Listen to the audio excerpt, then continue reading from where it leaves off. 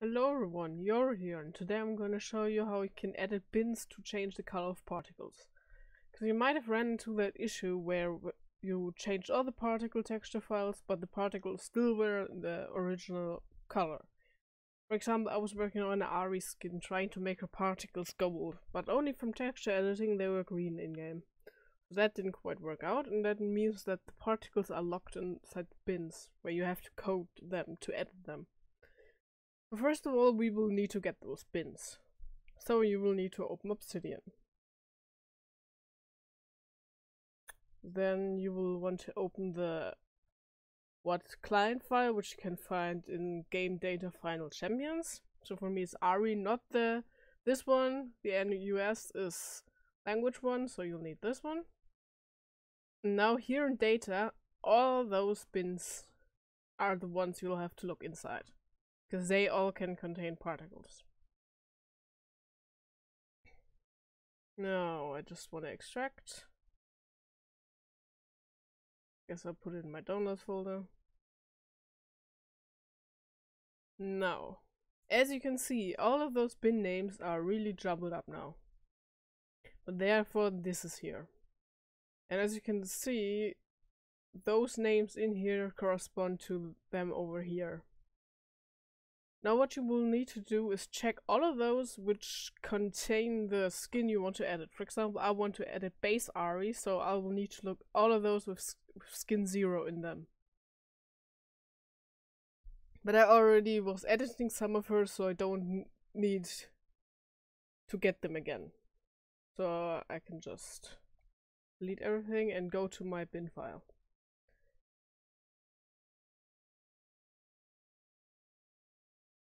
Which is here. Now as you can see, all of those were edited except this one, which is of course one of the biggest ones, and I didn't want to edit it earlier. So now you will need a color code. But you don't need it in RGBA colors, but XRGBA. So we'll just get a random color, and now here you have the color code in XRGB and RGBA. What you can do now is either use Voxskins, which I'm gonna link because I'm not sure if you can download it anymore, so I have it put on my Google Drive. There's an XRGBA converter. So in the red we have 226, in the green we have 55, and in blue we also have 55. The alpha you can skip, because I would not recommend editing those in the coding either. No, but you have to type in something. So now here you have the values, so you can just copy them out and lay them out like this, because they are always those 3 values in a row. Those are the ones I need for Ari later. But what you really have to pay attention to is they are written with a comma in here. So when you copy them out, you have to replace the comma with a dot, because otherwise it will give you errors. Now what you can also do to get those the XRGBA values is simply use a calculator. So you want to type in your R value for me, so that's 226, and divide it by 255. Now as you can see, it also gives you a value really similar to this one. And that's basically how you can also get there, if you don't want to download Voxskins. Now that we have our values, we need the next tool, which is RetoBin by Moonshadow. Now as you can see, there are 2 axes here which you will need. The first one is to get the bin file to a simple text file which you can edit in a programming software, and the other one is to make it into a bin again.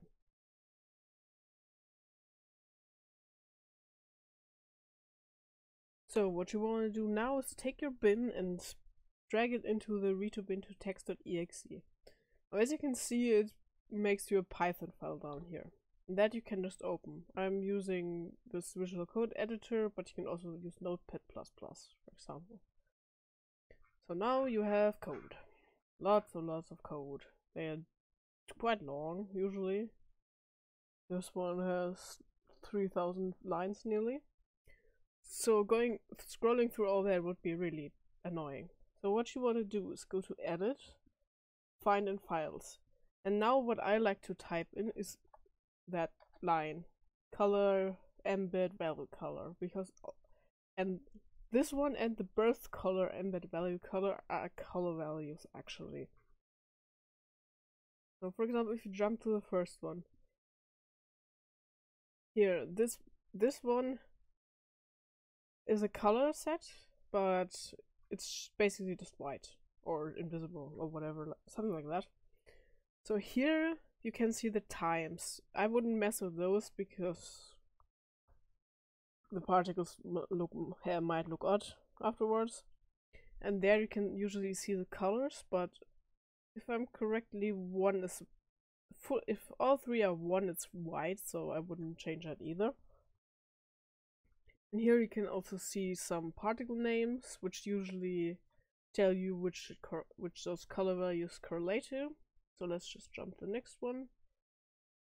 So here you can see this is actually a color value. This one. So now what you want to do is take your three colors that you have, just copy them, and then pay attention that you just replace the first three values. I wouldn't change the last one because that one has to do with opacity, so that's basically alpha. And it's probably the best if you just leave it out. Leave it as it is. I mean, you could play around with it, but yeah. Then just jump to the next one. That one is also only white. That one has a lot of different times, but somehow also only loads white or no color. That one either. That one either. No. No. No. Yes. So here you do the same screen again. Drop it in. Edit it. Done. No. Yes.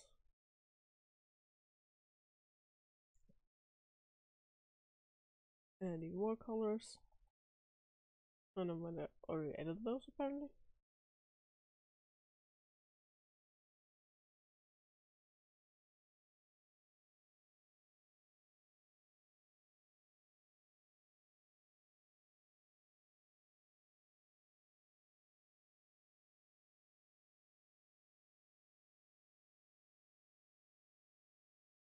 And now you actually see a gradient.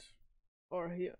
That's usually gradient colors. They should look the same, but yeah, just to make them fancy. I got lazy, so I just won't take multiple colors.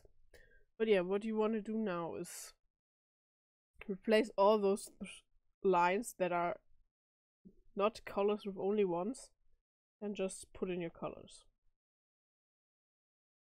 Oh, I didn't miss some. Oh, I definitely missed those. No, I didn't.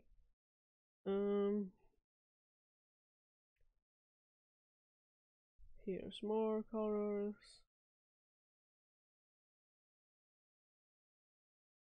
And more colors. You have to be a bit careful because you can also have those. They can also the bottom list can also have three values like that, and those are the size of the particles. You can sometimes see it because they go above 1, which colors can't. But yeah, those will have different values in here, so you can usually tell. I mean, they shouldn't even pop up when you search for the color embed value color, so it shouldn't be a problem. Usually when you get more to the bottom, the bins start kinda being a bit more weird, but should be fine.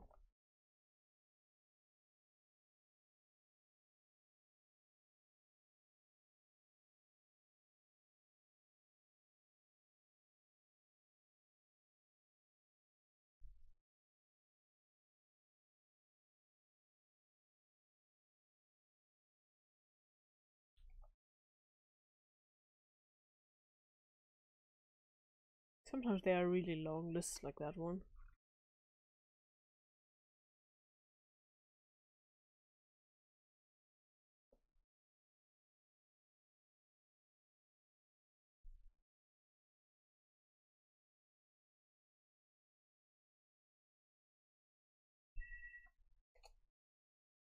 I don't know.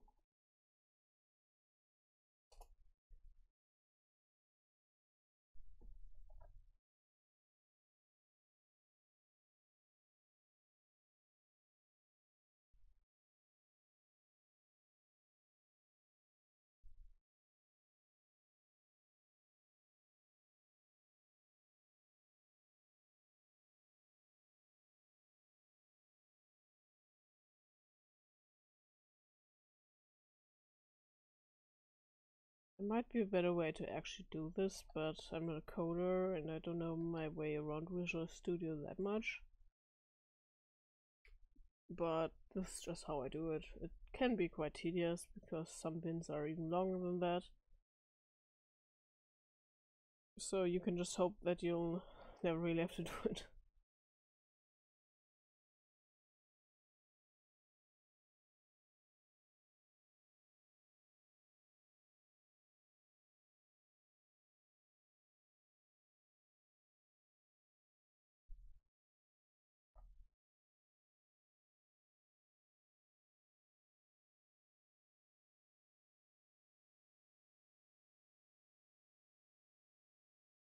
And you have to be really careful not to delete any lines, or change up some of the brackets, or have too many color values, because then it won't work again to be turned into a bin. But luckily the text to bin exe gives you error messages. It tells you where the error was. So now I'll just go and save it because I'm through the list. Then you drag it onto text to reader bin, and you have a bin file again. So now you just want to do that with all of your files and then hope it looks good in game. But yeah, that's it for now. I hope this video helped you, and see ya!